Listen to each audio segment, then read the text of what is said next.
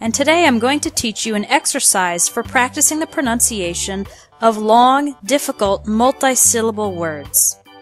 Our example words for this exercise will be particularly and individualistic, but there are more words under this video for you to practice and use this method. Step 1. Listen to the word. Go to thefreedictionary.com, type in the word, and click Search. You can then click on the American flag to hear the American English pronunciation or the British flag to hear the British English pronunciation.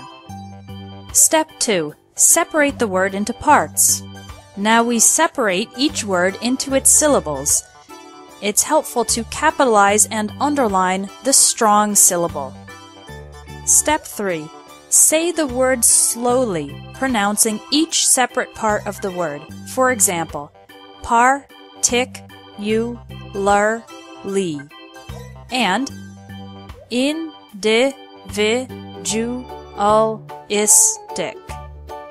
Step 4. Say the word at medium speed, trying to connect all the parts of the word. For example, particularly and individualistic. Step 5. Say the word faster and faster, increasing the speed until you can say it normally. For example, particularly, particularly, particularly, particularly, particularly. Remember to start slow and increase the speed gradually. Individualistic, individualistic, individualistic, individualistic, individualistic. You can also practice difficult parts of the word in isolation.